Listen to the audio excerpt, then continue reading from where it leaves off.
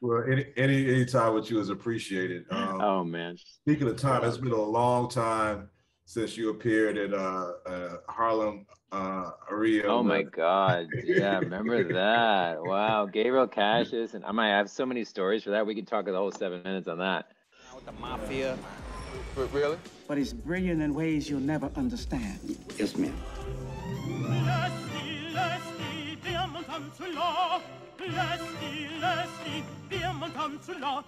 Haven't you heard that black-white stuff went out of style with platform shoes and polyester jumpsuits?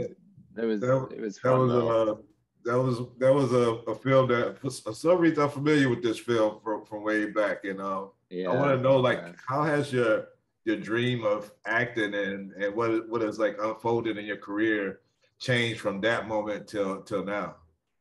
Oh man, young and dumb I was. Young and dumb. And I just got out of Juilliard. I just got out of drama school. I was very much like that little naive character I was playing in that film, Harlem Aria. And then the journey that that little character comes through, and the opening his eyes and understanding like there's more than just him in the world. That was me. That's me. That's what's happened in the last, whatever, I don't know, I think maybe 20 years that's been out. Um, and as an artist, I haven't really sort of felt that I've come into my own until recently. It's taken me that long to sort of feel comfortable in the way that I don't know, being an actor in this business, and the way that sometimes it can, based on the color of your skin, the age you are, you get put in this pigeonhole, and when you get a little older, you start to break out, especially if you've got any kind of talent. I mean, hopefully I do. And you start to break out of that mold, or probably what's happening is the industry just doesn't care so much about you, so you're able to actually be free a bit. And and take on roles. And really, it's up to the filmmakers and the writers and the artists to really hire you, because the studio is not so interested in you gaining all of the, all of the likes. And so, it's been freeing actually to me. I feel like I'm just sort of entering into my own, and unfortunately, the projects you get are not always so, interesting. And Harlem Aria, to be honest, what Bill Jennings did with that story, I mean, it was so, for its time, large in scope and sort of crossing cultural boundaries. I mean, doing opera in a kind of urban setting, and I found it so beyond. He was so ahead of his time, and I feel like, Bill. I wish he was doing that movie now. I think it would have a bit more of an impact, or people more appetite, for people to see it. But with all good artists, they're always ahead of their time, and it always takes a while for people to catch up. So it's been great, and coming in to see has been really fun. Being able to have a character part, I guess that's what it is. Going from sort of leading young man stuff, which I was never happy about. I was never that good at either. It just seemed pretty boring to me. So I went into playing psychotic characters after that, just sort of, playing the bad guys and having more fun with that, and now actually there's a period of time where I can come back in and use all the bad guy stuff, muscles that I was developing over the years, but then sort of put some more emotionality and intelligence behind it, which I think also people get lost. They get lost in sort of having like an idea of a bad guy, and that humans are complicated. Humans are complicated. And then just seeing the business change has been great. It's been, when I was doing Harlem Aria, I remember going out to dinner with Damon Wayans and Gabriel Cassius, and we went to some really amazing barbecue place up in the Upper West Side. And we leave that restaurant, and Damon was like, "Okay, Christian, get us a cab." Like I was like, "You're Damon Wayans. Like, what are you talking about?" And it was purely color of skin. To go grab a taxi cab, and Yeah. that's the culture. I wish I could say it never happens anymore, but it happens a lot less. I'll put it Yeah. that way. It happens less. And to see anything that's less and changing, and then to go into a show like C, where it's predominantly, yes, we have, you know, the same sort of hierarchy exists within the studio system these days, and we can't take a blind eye to that. I think it needs to be some attention on that as well, with all of the BIPOC stuff that's going on right now. But generally speaking, you look at the show as far as the representation is concerned and the cast and everything else, and it's a whole different thing. It's a whole different ballgame, really. You know, my personal side is, you know, I wish the same was going on for Native Americans and Hispanics and Latinos, which I don't feel is really happening in the business, but it'll get there, hopefully. You know, hopefully there'll still be a trend that just keeps going, you know. And it's been weird being, you know, the grandson of a Latino actor who spent his whole time hiding behind radio because of the color of his skin, and then being out there as sort of a, you know, people think I'm just a white boy, and then having all of that, you know, anti-backlash, and just seeing, you know, my grandfather would be like, what is going on in the world, you know, just all this correction over overcorrection over overcorrection. So it's been wild to witness, and I just feel so damn lucky for working through it, you know, and also getting a chance to be in, I think, you know, some groundbreaking new stories, you know, that portray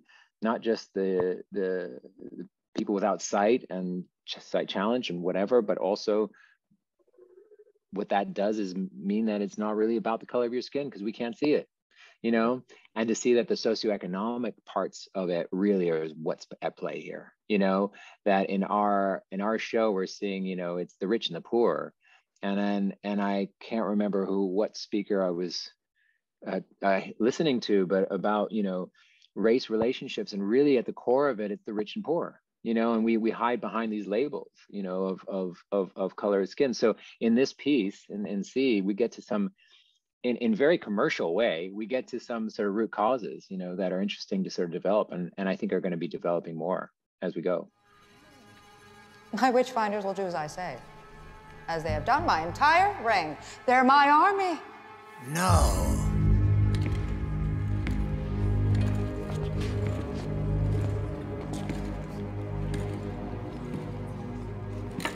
They are my army. Mark, did you? I'm glad you haven't forgotten me. You're alive! Thank the god Flame! You have no idea what I went through. If you're gonna trade in lies, make sure the truth is buried with the dead. Lies? It was you who destroyed Kanzua. He is lying! Arrest this man! I said arrest this man! They don't serve you anymore. Speaking of Blind Eye, I mean, I know we got you, the great Jason Momoa and Dave Bautista, and a lot of great actors and actresses in this film, but there's also a portion of the cast and crew that are either blind or low vision actors. How does it feel to have, for those actors to get to be part of something that's such a huge production, such a huge banner for Apple TV? Well, every episode, or every time I go into the makeup chair, I see one of these actors that's come in with low vision or blind, and most of them have had to sort of find other ways of income and other ways of things, because getting work has been so difficult. And the gift that this show has provided for these actors, not just for themselves as actors, but also for everything they stand for as far as their vision is concerned. It's like, I mean, they're always beaming with joy, and you just can't be grumpy. You can't be grumpy around people that have so much gratitude for being seen, and quote unquote seen, meaning, you know, in all of its words, you know, being hired, being appreciated, being the focal point, you know, without all these puns, but it's, you know what I mean. And it's really just joyous to be part of and to experience, and very humble making, you know, and also very illuminating. I find it like super educational, like Joe Strecce, our blind consultant, who had vision at one time when he was very young, but lost it. And you know, I asked him, you know, like, would you want it back if you could? And he's like, absolutely not. You know, what it's been able to do for him as far as his own interior space, and you know, with he doesn't need it. And it's like, it's just amazing to see that we think, oh, these people are disadvantaged or they're less than, and it's so not true, and that's what this show I think is showing me. Yeah, and I gotta wrap, but I have to ask you. I mean, you're also in Witch Hunter, and this. Do you got like a real problem with witches? Like, what's the? I love it. I love it. I think witches, just like Satan, is like another sort of to throw the plurality of our socioeconomic world on its ass and just go, you know what, there's always an interest in the other, and a kind of fascination with the other, and let's examine that, and if I could play that through being a witch hunter or a witch finder or whatever it is, fine, give me those roles. They're fun. Christian, great talking to you, man. Thanks, I think Julian. we might need to get a Harlem aria too. Oh man, we should do a reunion. We should do a reunion screening. Call Bill up. Let's do it. I'm down. Let's do it. Right.